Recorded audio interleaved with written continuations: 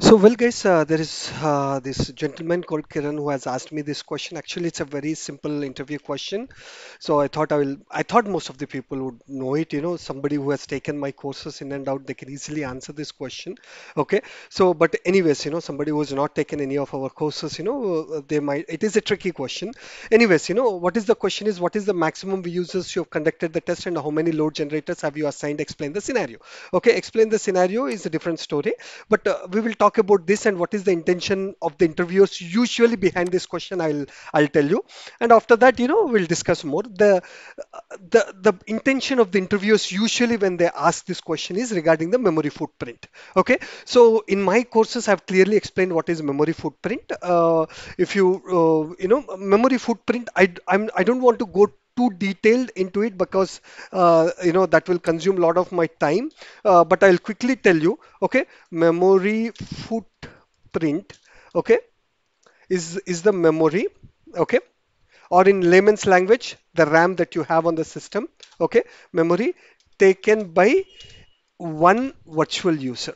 Okay, so that's what is the memory footprint. Usually for the HTTP, HTML, people say it is about 2 MB. Okay, but again, it's little deep the concept because the first user when LG creates it, when LG creates it, again, I'm making a lot of assumptions that what is a LG, what is a process, what is a thread, okay, what is HTTP, HTML protocol. Since you're watching these interview questions, obviously I assume that you know all of this. Okay, so that is the reason why I'm skipping few things. If you have doubts, you can go to Google and search for those key, search for those things. So when LG creates a virtual user, the first virtual user, what happens is, okay, a process is created.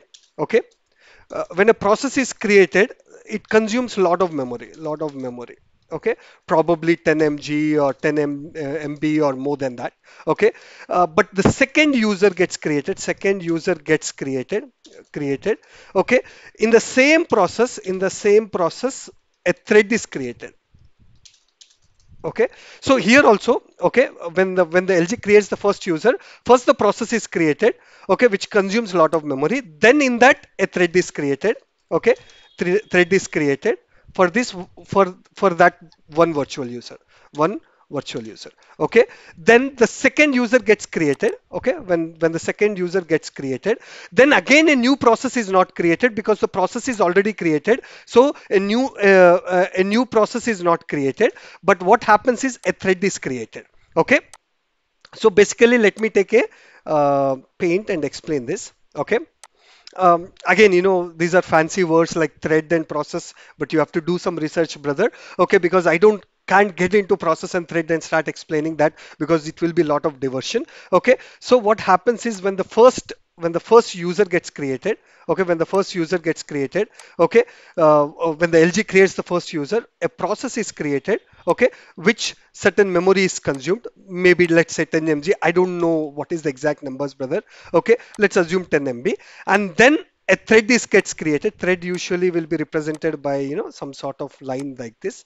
Okay, something like this. A thread is created, and this thread will act as the virtual user, or this thread will be used for the virtual user. Now this is for the first virtual user. Okay, this is for the first virtual user. Okay, first virtual user. Okay, now for the second virtual user, okay, for the second virtual user, okay, second virtual user, since the process is already created, okay, now all it has to do is just create a new thread. Okay, so it has to just create a new thread. Okay,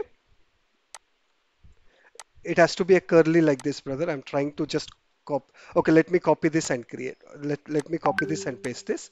Okay, so yes, since the process is already created, a new thread is created. Okay, for creating every thread, maybe like a little amount of memory is required. Maybe this is 1 MB. Okay, I'm making some random numbers. Okay, you can do more research on this. These numbers could be incorrect, brother. Again, in my classes, if somebody has purchased my classes, I've clearly executed the test on controller and shown this process and exactly shown how much memory it takes and how much memory the process takes, how much memory the thread takes. Exact numbers I have given. But here I don't have that at the top of my mind, so I'm giving some random numbers. Okay, so the second user, you just see a thread is created, a process is may not be required. So what I'm saying is for the first user, uh, considering these numbers are correct, 11 MB is required, but for the second user, just 1 MB is required. So like this, like third user is created, one more thread is created, and again just 1 MB is required. Like this till the 50th user, till the 50th user. Okay, same thing will continues for every user, and new threads get created and assumes only maybe zero point 0.5 MB or 1 MB is required. So on an average, if you look at it, people say for HTTP, again, these numbers I'm talking about HTTP, HTML protocol. If you're going for a true client protocol or SAP GUI protocol, these numbers will totally change. So these numbers will change from protocol to protocol. Okay, these numbers that I've given 10 MB, 1 MB. Okay, this changes from protocol to protocol. Okay, protocol, and also script is to script, script to script. If the script is okay, let's take HTTP HTML protocol itself. Okay, HTML protocol itself, HTML protocol. Okay, so if it's a simple script, okay, the memory footprint that I'm talking, which means that for each user how much memory is consumed, okay, it could be 1 MB. Okay, it could be 1 MB. But if you take a very complex script, okay, it could be 3 MB, okay, or 4 MB or 5 MB. Okay, so it changes from script to script, the complexity of the script as well. So here, if you look at it, the memory footprint could be something close to 1.05 MB or something. Assuming that these numbers are correct, it could be 1.05 MB or 1.51 MB, because this 10 MB and this 1 MB, if you look at it, for 50 users, 50 MB plus 10 MB, so 60 MB is created. So you can say 60 divided by 50, whatever the number is. Okay, 60 divided by 50. Okay, whatever that number is, that is the memory footprint for this one. Okay, let me do the quick math as to how much it is. Okay, okay, so 50 users, okay, divided by 60. Okay, point, no, so this is, okay, it has to be the other way around, my bad. So 60 MB is what is taken for 50 users. So it is close to 1.2 MB. It's okay, 1.2 MB. Assuming that these numbers are correct, brother, but I don't really remember. People usually say, okay, it is around 2 MB to 2.5 MB, the memory footprint for HTTP, HTML protocol. Okay, so HTML protocol. Again, Kumar sir, why you are saying, protocol? Okay, again, Kumar sir, why you are saying, 2.2 to 2.5 MB? Again, I told you, right? Okay, it depends upon the complexity of the script as well. Complexity of the script as well. Again, all I'm giving these numbers are like completely dummy numbers, brother. This is what people say for HTTP HTML protocol. Okay, again, after the 50th user, 51st user, okay, you have invoked, then a new process is created altogether, because one process can support only 50 users. One process can only support 50 users. Okay, so this is what it is. So what I'm saying is, okay, when they ask this question, what is the maximum number of users that you have created? Okay, what they are expecting you to talk about is the memory footprint.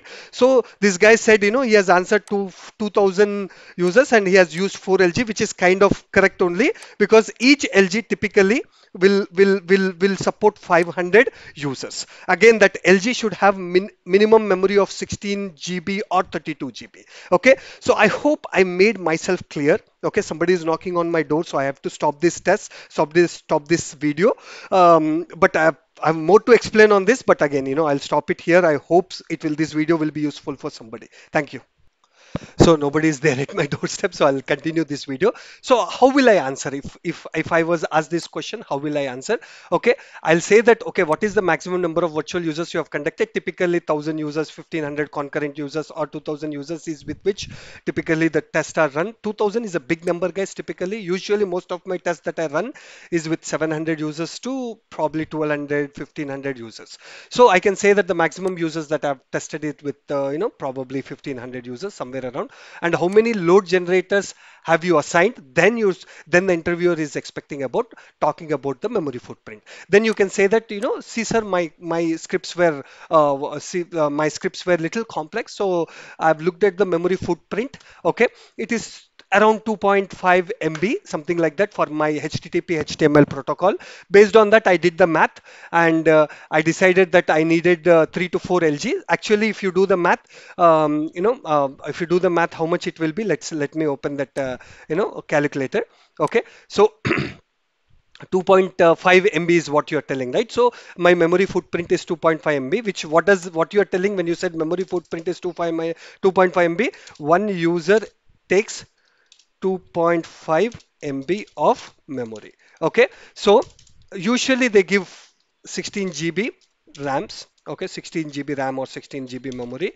Okay, so which means that 16 GB is what? 60. If you convert it to MB, 16 multiplied by 1024. Okay, 1024 MB. So if you can do the math, it will be somewhere around uh, whatever, 16 multiplied by 1024, okay, is 1 GB, right? This is 1 GB. So let's calculate how much 1 GB will support. Okay, so 1024 divided by 1024 divided by, okay, 2.5. So whatever that number is, 1024 divided by 2.5. Okay, so around 400 users. So you're going with the 16 GB, it is more than enough. Is it right, guys? 1 GB is 1024 MB. If that is right, then 1 GB RAM should give you so many users. Am I doing something wrong here? Hang on. Let me give 1 second. 1 GB to RAM, MB. Okay. So 1000 megabytes. Actually, it should be 1024. Okay. Who said 1000? Okay. 1024 MB. So in that case, 1 GB itself will give you, okay, close to 400 users. Okay. Which means that 16 GB should be more than enough. 16 GB RAM should be more than enough to take care of 2000 users. Okay. Then you can say that, just to be on the safe side, okay, safe side, okay, I have asked for 2 LGs. Okay, because sometimes one LG fails, or a lot of issues will happen. So with my calculations, 1 LG should be good enough, assuming that the LG has a 16 GB RAM. But just to be on the safe side, I asked for 2 LGs. Okay, and usually distribute the load across equally on these 2 LGs is what your answer should be. Because if you're saying this bluntly, saying that I have 2000 users and 4 LGs, okay, you're not talking about the LG, what is the memory, what is the CPU, and then you're not talking about the memory footprint. Okay, you're not talking about too many things. So, and that is the reason why they ask this question. Okay, and then you're talking about memory footprints, LGs, the capacity, the configuration of the LG machines and all that. He will be 100% convinced that, okay, you have actually done the work, or you are an expert in this particular area. Okay, and explain the scenario means, I think he's talking about the test scenario, or he's talking about the scenario of how you have used these users, why you have taken this 4 LGs or 2 LGs and all that. Okay, or if he's talking about the test scenario, you can say that you have designed the test for the load test or the peak load test, where there are 10 scripts, and we have done the workload modeling and spread across all these users across these scripts, and then there is a ramp up, ramp down, and steady state of 1 hour, and this is how I've created the scenario. Is something that you can talk about if he's talking about the test scenario. But he's talking about the scenario of this maximum users and load generators, then whatever I've explained here in the paint, if you talk about it, it should be more than enough. Again, in the video, I've not taken the right numbers, guys, here. Okay, so my apologies for that. I want to give you a perspective or picture as to what the interviewer expects, but these numbers more or less is correct. 2 MB to 2.5 MB for HTTP HTML protocol is kind of correct, assuming that the memory footprint will change from script to script. Okay, I hope this video helps you, in your interviews. You can do more research as to what should be the memory footprint for HTTP, HTML protocol, and all that. Okay, and if you answer this one, the interviewer should be more than enough. But what you have to do is you have to get these numbers right by actually executing the test and looking at from the task manager, which I've explained in my actual classes. How to get the actual footprint by running the test and all that, or you can do the, you can do your own homework. Okay. Or if you want me to execute it, let me see what I can do. Hang on, let me run a test and see what should be the memory footprint and all that. I have a time? No, guys, I have to go somewhere. So maybe if somebody puts the comments on this video saying that you wanted that as well, I'll create a continuation video for this and post it, at the later point of time. Good luck, guys. Good luck with the interviews. Thank you.